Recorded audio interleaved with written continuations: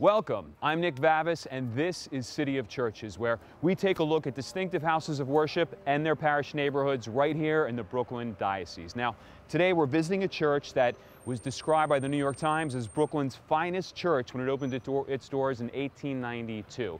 We're also going to talk about the important role the church played in the history of Brooklyn.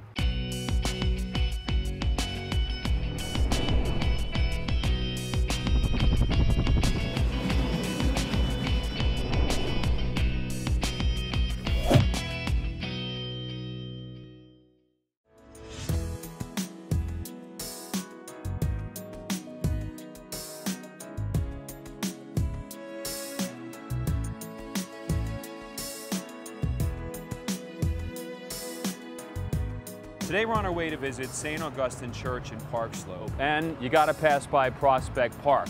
Now I'm here in the Grand Army Plaza, which is the main entrance to the park. Now the park is 11 acres, and it's actually pretty noisy right now here on Flatbush Avenue, but as you get closer into the park, it's really quite peaceful and very serene. Now, interestingly enough, the park was designed by Frederick Law Olmsted, who was also the designer of Central Park in New York City.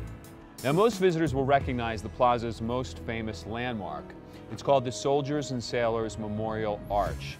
And if you look at it closely, it resembles the Arc de Triomphe in Paris, France. And it's huge. It's 80 feet high and it's 80 feet wide. Now, when the arch was first dedicated in 1892, the President of the United States, Grover Cleveland, officiated at the ceremony here. Also in 1892, the main branch of the Brooklyn Public Library was established right here adjacent to the park. Now, if you go inside, there's millions of books, periodicals, newspaper articles, just about everything you can imagine. And it's also got a really extensive and impressive selection of history on Brooklyn. Now, it's been said, and some people notice, that the building itself is shaped like a book. So that would mean right behind me would be the binder, and then one flap goes down Eastern Parkway and one flap goes down Flatbush Avenue. So there you have it, the makings of a book. This neighborhood is a great example of Brooklyn's famous brownstone architecture. And these classic homes are very popular and a real attraction to today's young families who are looking to move into the neighborhood. In 1973, the area was officially recognized by the Landmarks Preservation Committee. It was designated the Park Slope Historic District. And there's one house in particular that I'd like to point out.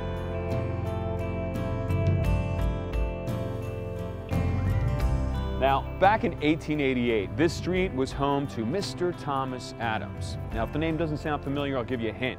The first one is he's a candy maker. The second one is Chiclets gum. That's right, Mr. Adams was the inventor of the famous square gum and the iconic yellow wrapper. Now, he made the candy at his factory in Long Island City, and he was appropriately enough called the Chewing Gum King. This was the magnificent mansion that he commissioned for himself and for his family with the profits from the candy business. Now, the exterior of the Adams house features a combination of brownstone, terracotta, sandstone, and brick. And the building has been called the best example of Romanesque revival residential architecture in New York City.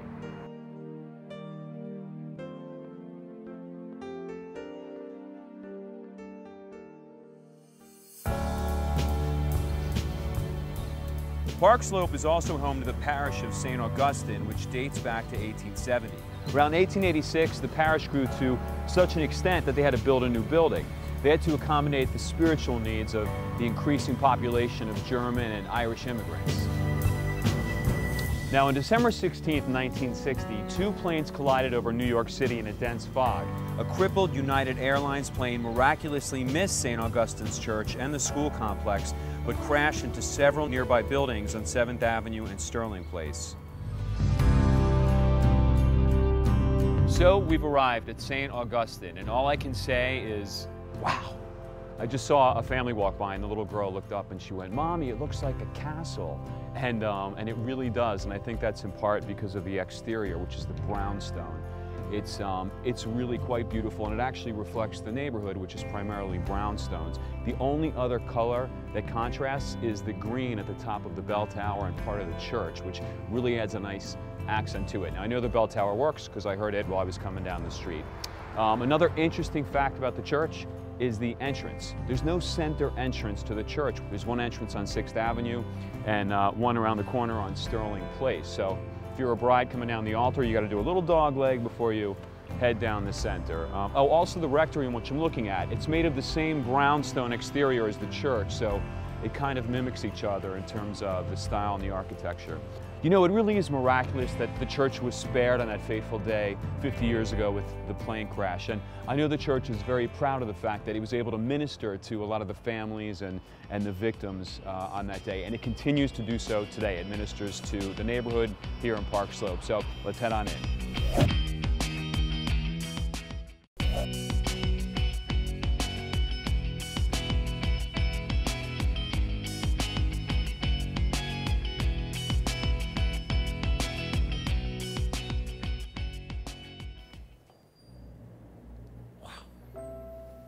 This is unbelievable.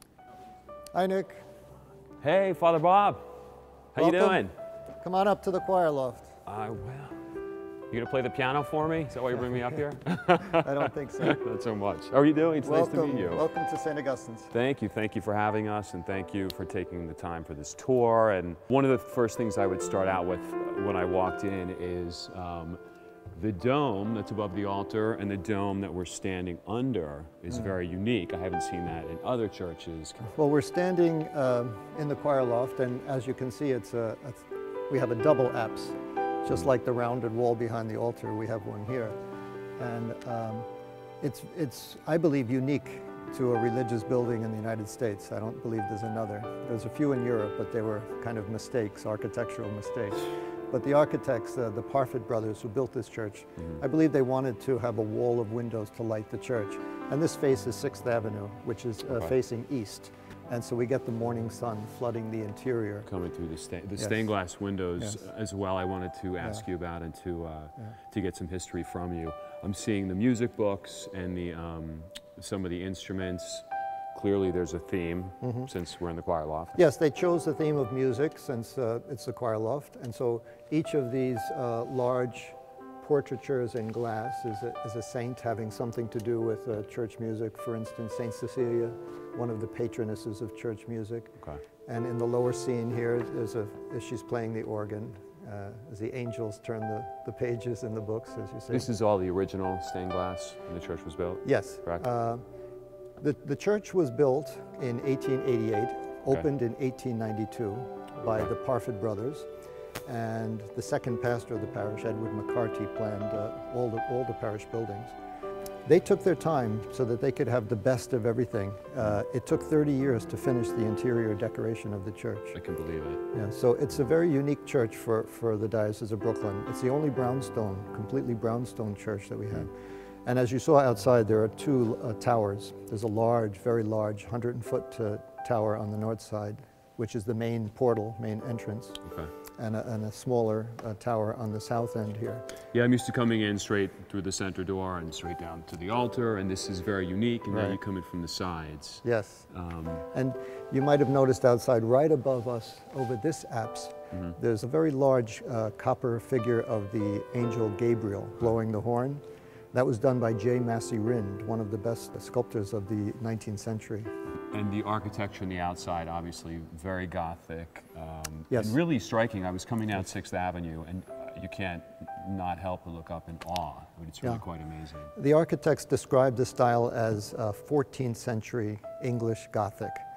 It's really high Victorian Gothic revival. Okay. So, who designs that? Like, who actually came up with the concept and who decided? Monsignor McCarty had an architectural contest and invited firms from throughout the Northeast to enter. And there were 10 firms that submitted plans, and the Parfit brothers won. And there was no prize offered because the cost of the church to begin with was $300,000. There had never been a church project in the city of Brooklyn for that amount. So that was considered the prize that you would get. And this is the end of the 1800s, correct? Yes, we're talking 1887.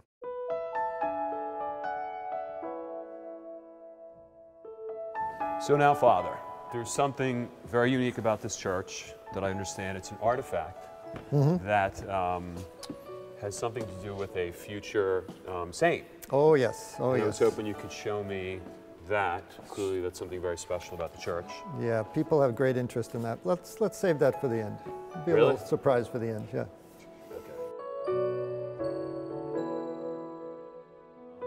The stained glass above the doors, which clearly is different from the stained glass in the rest of the church. Yes, a different artist. When the church opened in 1892, only the ornamental glass, such as all the 16 entrance doors. We're looking at tympanums above the doors. There are 4 of them. Okay. And they were done by Louis Comfort Tiffany Glass So Company. that's Tiffany? Yes, Okay. Tiffany. And the lower panels have, you know, Gothic spires and turrets. And above we have a central portrait of one of the 4 evangelists. Okay. And each one has unique flowering vines, very beautiful glass. How much of all the glass, the stained glass, is Tiffany? The original windows here are Tiffany, but the larger figurative windows, they needed a lot more planning and fundraising, and so they came later. And of course the baptismal font. This is the baptistry now, but as you can probably guess, it's not the original. It's the original font, but it was relocated. The baptistry was located at the entrance in a side chapel, which was normal in those days. But after the liturgy was updated after the Second Vatican Council, many churches moved the font. And then the bath that's on the floor. For the 100th anniversary of the building in 1988, when they moved the font here, they built a small pool behind so that adults could be baptized using a greater deal of water.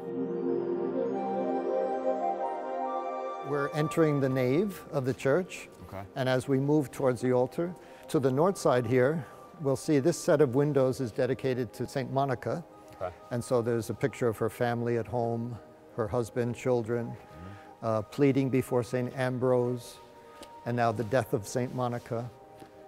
And then on this side, it's dedicated to St. Augustine. We have his conversion. He's reading St. Paul to the Romans in the garden and decides he wants to be baptized a Christian. And in the central window, we see Augustine as a bishop. It's a very famous story, actually, and it follows a painting by Pinturicchio. And this is the apotheosis of St. Augustine. After his death, he's being received by the Savior into heaven, and Monica, his mother, is waiting to embrace him. Very vibrant. I mean, the stained glass is really, it's so colorful, and it looks very new. But you said this is the original, correct, from when the church was first built? These were done by Alexander Locke from 1914 to 1918. So it took him 4 years? And he worked on these himself in a small studio right here nearby in Brooklyn. It's magnificent. It's what we call opalescent glass, not stained glass in the medieval way. But all of the glass for these windows was manufactured exactly for these windows to his specifications. Opalescent glass, they use layers, sometimes 3 or 4 layers, to get the desired shading and color and texture. That is a lot of work. Yes.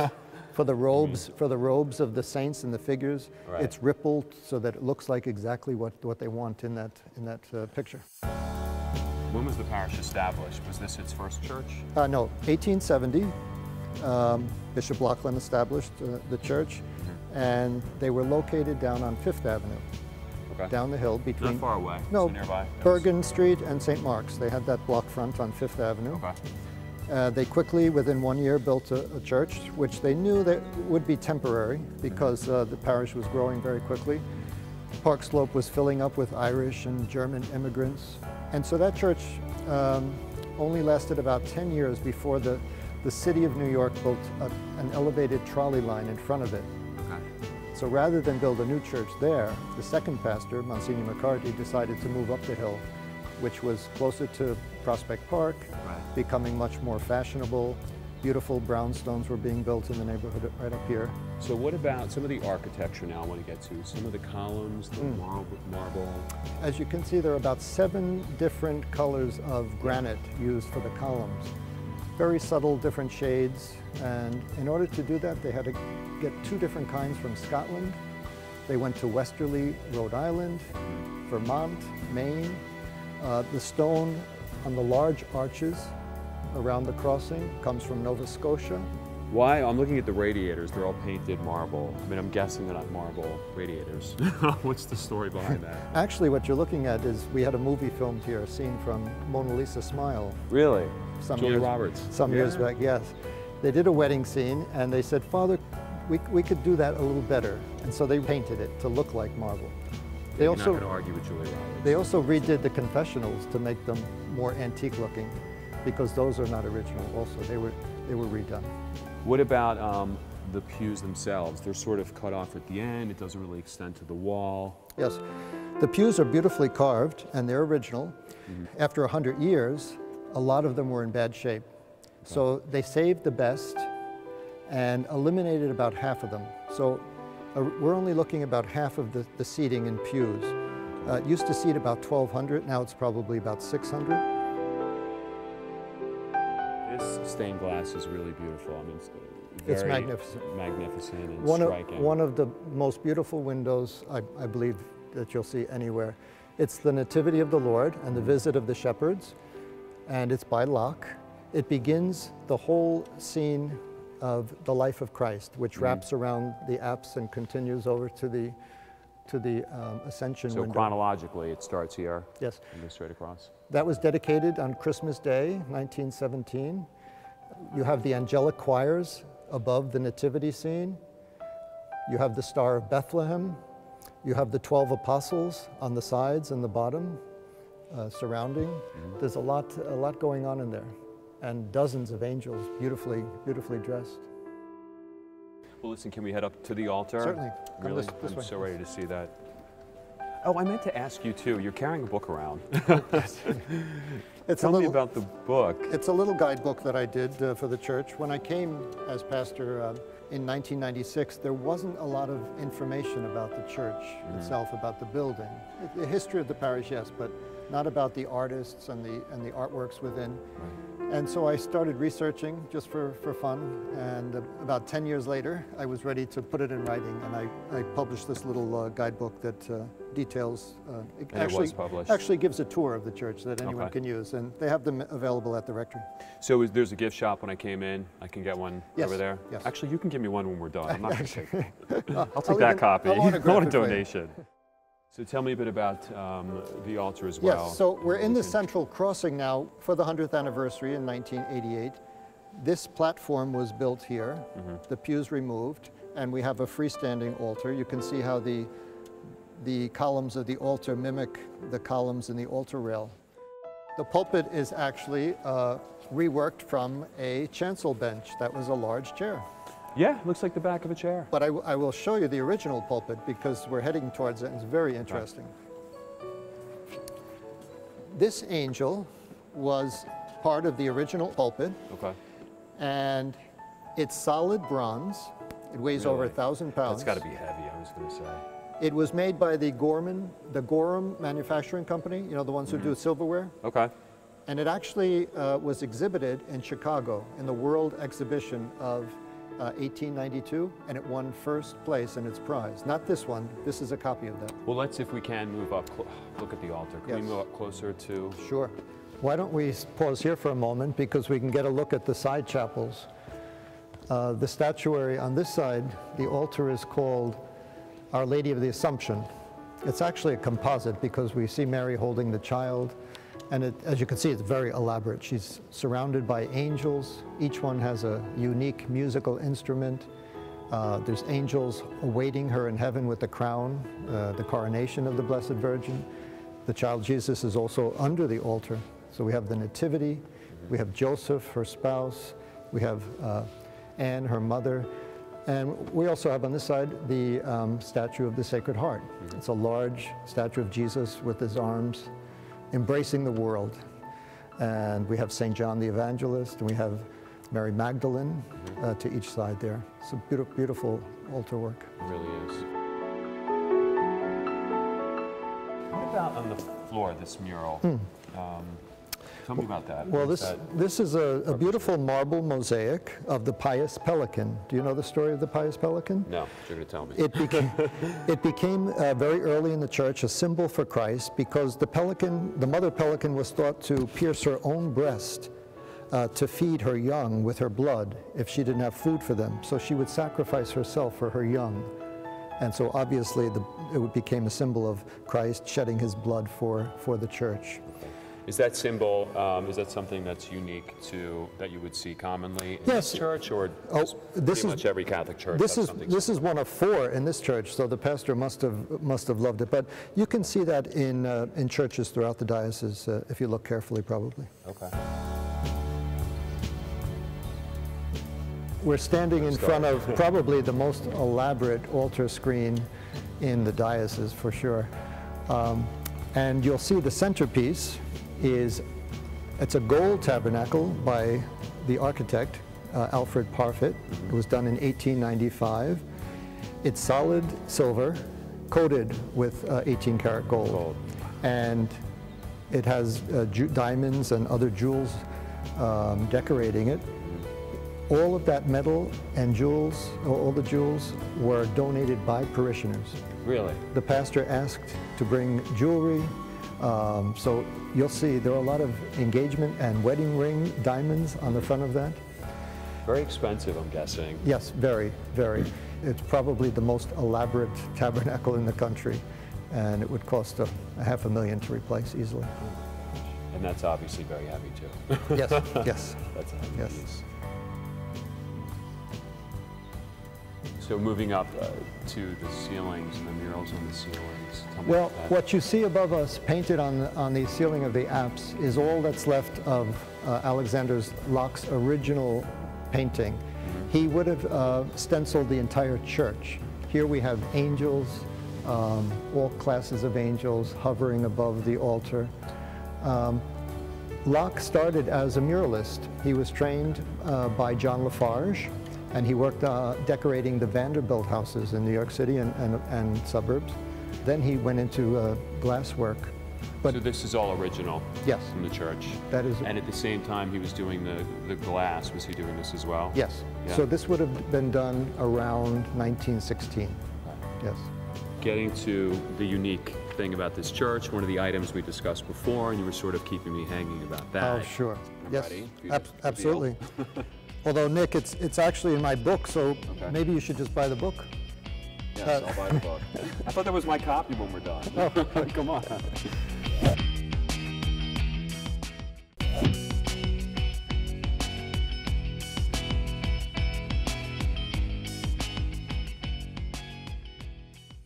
There is something, it's actually original to the church, so it has a great history.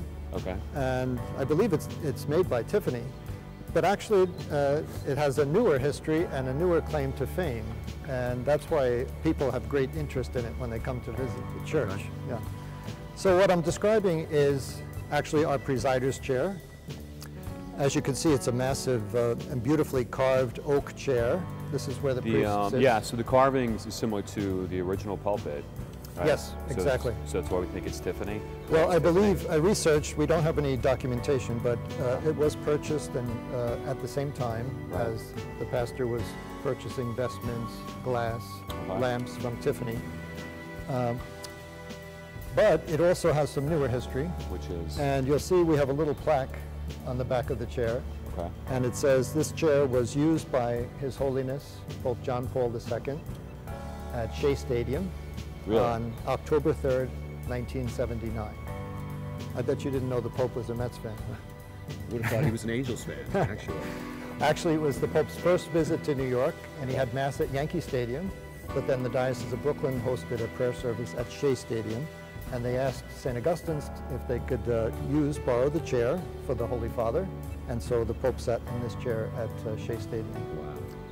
And it's interesting because the cross that we have on the side of the chair, that's our La Monica cross. We commissioned it for the 125th anniversary of the parish, but that was 1995, and Tom Glisson, the artist, was working with the Archdiocese for the Mass, the Papal Mass in Central Park, and they needed an original processional cross for the Holy Father's Mass.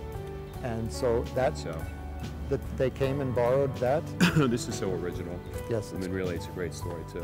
Yeah. So I'd ask to sit in that, but do people sit in it? Sure. I'd probably burst into a ball of flame, so I'll Every- probably not sit in the chair. Every child making their first Who communion wants to jump in the chair? pops in there for pictures. Okay. Yes. Well, listen, with that, I'm going to say thank you so much, Father Bob. It was my pleasure. I really appreciate it. You took the time to do this. I know currently, so the viewers know, you were pastor here until a year and a half ago. Yes. And the current pastor, Father Tom Ahern, Yes.